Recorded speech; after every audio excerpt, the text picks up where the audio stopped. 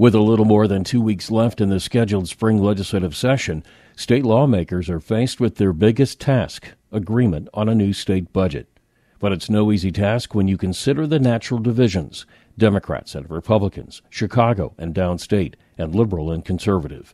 Suburban State Senator Jim Oberweis says years of mismanagement is making it difficult in the remaining time to craft a budget that satisfies everyone. The problem is the state of Illinois has been way overspending its budget.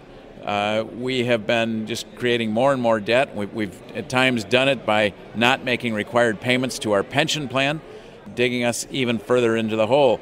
Senator Oberweis says there will be difficult sacrifice to come over the next few years, but he says it will pay off with better times ahead. Once we get this ship turned around and we stop the flow of businesses leaving the state, we stop the flow of people with assets leaving the state, we can start to grow our economy again by having increased revenues because we have more businesses, because we have more of a tax base instead of increasingly smaller base with more people leaving. So I'm very optimistic about where we could be 2 or 3 years from now, but getting from here to there is going to be a challenge. The spring session is scheduled to end on Sunday, May 31st.